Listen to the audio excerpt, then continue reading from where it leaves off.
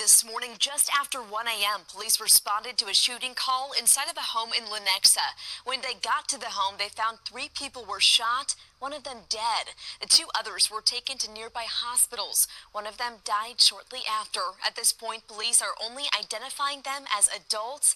The investigation is ongoing.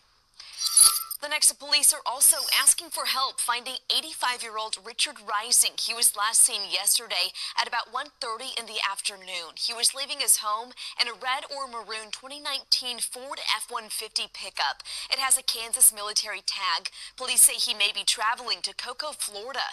Rising has gray hair and wears glasses. He is diagnosed with dementia. Anyone with information is asked to call 911. Hello, I'm Bill Hurlbrink with your Sunday morning weather update.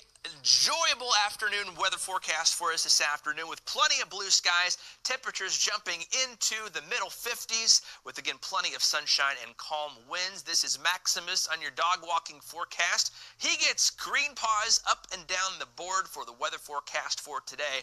I'll go ahead and extend those green paws into the next few days as we'll warm up even more for tomorrow into the 60s. How about 70s for Tuesday and Wednesday, tracking our next storm system late in the week on Friday into next Saturday. Have a great day.